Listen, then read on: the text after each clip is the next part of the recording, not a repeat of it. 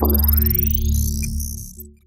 today's tutorial, we're going to model one conceptual project. Actually, we're going to model just this front facade of this project. I wanted to show you how we can utilize T-splines and Grasshopper to create this kind of wavy effect on a facade.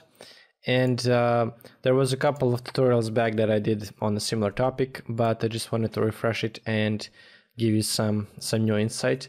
The project is in conceptual stage. I actually found it on Instagram, and visualization was done by OMEGARENDER, and I couldn't find actually who was the initial architect of the project, but we're going to start and we're going to try to get this facade as close as possible, and then I will show you how you can actually create these openings and how in Grasshopper we can actually create these kind of divisions.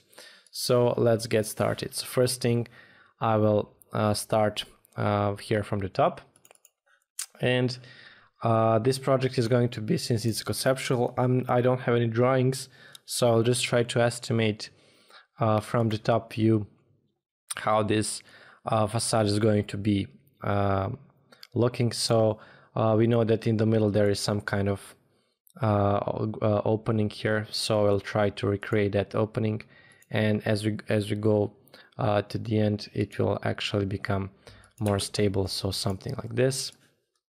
So I'm actually drawing how this will look from the top view, and of course this is probably not exactly correct, but we're going to try to do it as close as possible to the actual design. I can actually delete this one, I don't need, and I don't need this one as well. So let's say that it's something like this. And now I'm gonna do the top one as well. So I'll just try to follow the curvature as much as I can. And let's see what we can do with this.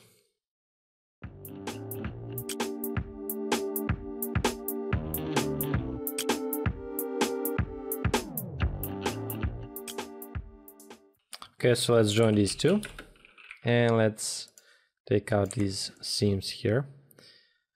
And let's say that this is something that we can work with.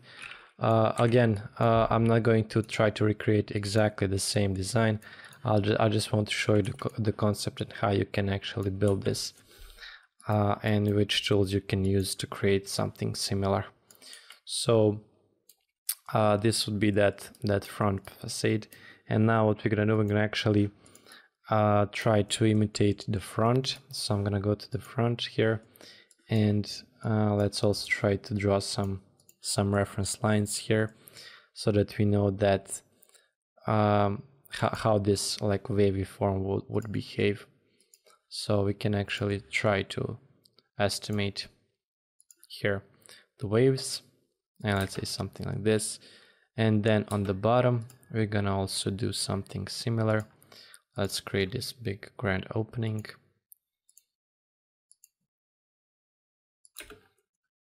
and let's slightly modify it here. So I'm looking at this image, I'm trying to recreate this front view with these lines, and once I'm happy with this, let's say that this is enough. So this is the front here, and this is going to be also the top. So now at this point I want to start using the T-spline surface, and I want to create basically, let's go to the side view, and let's create a surface, simple surface like this. And basically what I'm going to do here, I'm going to enter T-spline mode, and let's take these edges and let's extrude everything like this a couple of times until we get the whole structure here. I'm pressing X on my keyboard to do the extrusion. That's my shortcut. You can actually create your own if you wish. So let's see. So that would be, for example, that initial stage of what you want to do. And I will basically go in the control points. I'll select everything and I'll remove creases because we don't need them. I'll try to play around with these guys, and I'll try to get as close as possible to the actual design.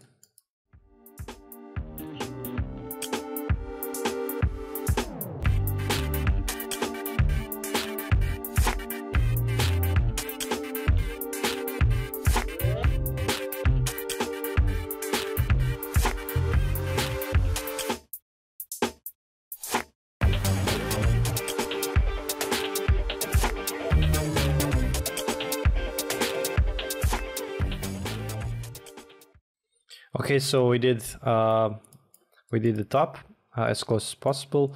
Now we're going to do the same thing to the bottom, and then we will create the same thing for the front and the top, and then we'll continue from there.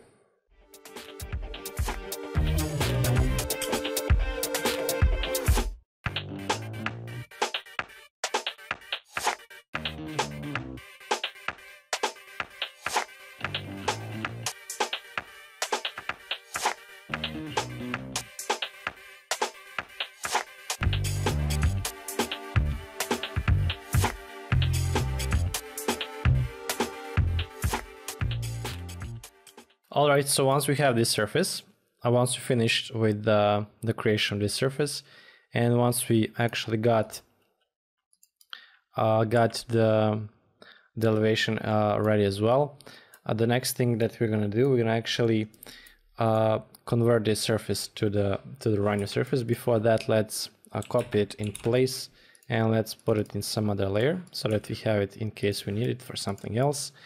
And now I'm gonna actually convert it here to Rhino surface, and let's do the offset here. Let's do, for example, distance of maybe 0.3, and that should be, I think, fine. Yeah, that's all right. We'll use this surface later on. And one last thing we can do here, we can actually take this bottom edge. We can say duplicate edge, and we can use offset curve on surface. And let's do this curve, and let's select the surface, and we're gonna say offset distance of 0.1. And we have this edge here. That would be our edge, 0.1. And now we're gonna select split, and then we're going to split the surface with this edge that we just did. So now we have this bottom edge in case we want to keep it, because we'll now start to divide this surface. So I'm gonna go to Grasshopper now. Now let's see what we can do to divide the surface. So I'm gonna select it. Let's type surface here, and let's apply it. And let's use divide domain with isotrim to create the surface. The domain should go here. UV will say, let's say 100, and here we'll say just 1, and let's see what we get. So we need a division in a different direction, so we're gonna say 100 goes, 1 goes here and 100 goes here, and that should be all right. And now we just need to increase this because this is too big. So let's say 500. Let's see if this changes. Yeah, okay, so that should be all right. And let's do maybe 500 and 600, for example. I think that should be enough. Okay, so we have the division of the surface now here, and we want to actually here just take, for example, every second one. So how do we do this? The easiest way to do it is by using call pattern, and we're gonna say, for example, and let's use toggle. Let's use Boolean toggle, and let's create a couple of these. For example, false, false, true, I think should be fine. And let's use the merge component to get all these guys in. Let's put this in the pattern and let's see the result. So this would be our result. And now it's the question if we want like this, or we want maybe without this guy, just like true false. Let's say true false is fine. And now let's do the bake component. And let's put it on the new layer. And there it is. We have this surface. And that's what we wanted. And let's see what we can do next. So now we have actually, we have the surface, which we don't need anymore. We can actually hide it here. And we have these guys, which are going to be our front facade elements. And the last thing here that we can do, we can actually give it some thickness. So for example, this is this one surface that we had, and we can do, for example, offset surface, and we can flip it, and let's go on the outside, and let's do solid this time. And this will give us some thickness, and we can do the same thing for all of these guys. And this way we'll have some initial geometry here like this. So that would be the creation of this facade. Let's hide the curves. And basically why we needed this back surface is to give us some background to what this project would look like this, if you can see, so that you can better see the facade this way. So that should be it. Hope that you liked the video. If you have any questions or comments, please feel free to leave them in the comment section below. And as always, if you're the first time here, make sure to subscribe and make sure to put the notification bell button on, and this way you will not miss any of the future tutorials. So until the next time, take care and see you soon.